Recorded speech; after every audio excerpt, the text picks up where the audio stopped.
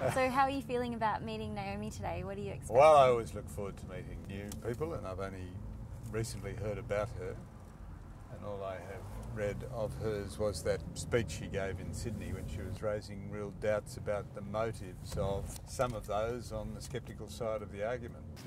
Well, I actually lived in Australia in the early 80s. I was a mining geologist working for Western Mining Company based in Adelaide, working in the outback of South Australia. And it was a great time. I loved Australia, loved the work I did. And then I came back to the States and sort of evolved my career into history of science because I was really interested in the question of how scientists decide that they have enough information to say that something is established scientifically. And the accumulated scientific evidence is overwhelming that the globe is warming and that the major driver, there are other causes as well, but the major driver is greenhouse gases, of which the most significant is carbon dioxide from burning fossil fuels. So that is, in the scientific community, really in a sense indisputable. And to reject that would be equivalent to rejecting the idea that earthquakes are caused by plate tectonics or that vaccinations prevent disease. And I'm sure you don't reject those things. So that makes me wonder if the reason you want to reject the science is that it has consequences. It has consequences for us about how we live our lives, how we run our economy, what our taxation policies are, and that's your territory, sure, right? Sure. And so I think, and you can tell me if I'm wrong, I think that what you don't like are the implications, the political and social and economic implications.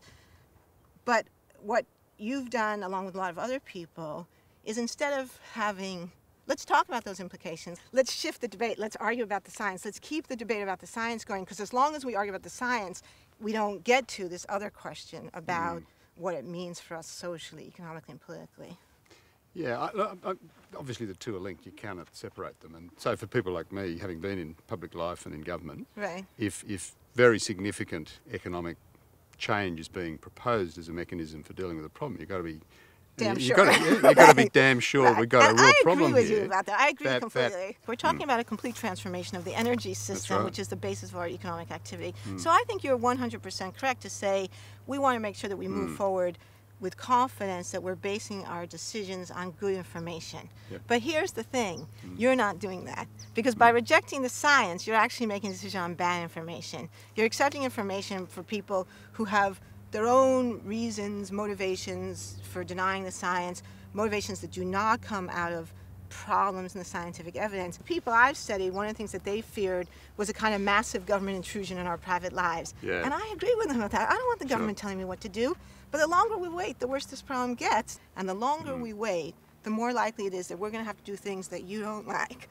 If we start doing it now, we can have an orderly transition. If we wait until we have a crisis, then there's going to be panic, and then I think it's going to be much worse. And then I think you're going to see a lot of government interventions that you don't want to see at all.